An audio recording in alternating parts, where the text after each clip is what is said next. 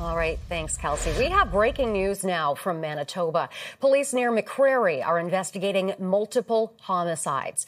McCreary is located east of Riding Mountain National Park, northwest of Winnipeg. RCMP say officers from the St. Rose de Lac detachment, along with major crime services and forensic identification services, are in the area. Police spoke about the victims a short while ago. Today at approximately 10:10, St. Rose de Lac RCMP responded to a call of a deceased male on Road 84 West in the RM of McCreary.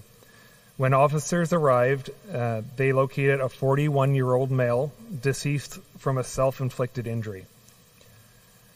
At 10:40, while officers were on scene, they received a call requesting a check on well-being of a 37-year-old female. Officers attended her residence.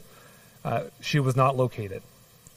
Officers then attended a nearby residence to search for the female. Upon arrival, they located 3 deceased individuals, a 36-year-old female, a 35-year-old male, and a 65-year-old male.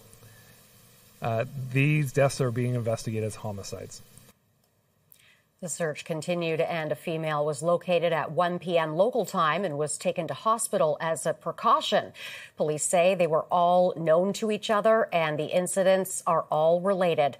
Police aren't looking for other suspects. Once again, just coming into our newsroom, police investigating multiple homicides in Manitoba.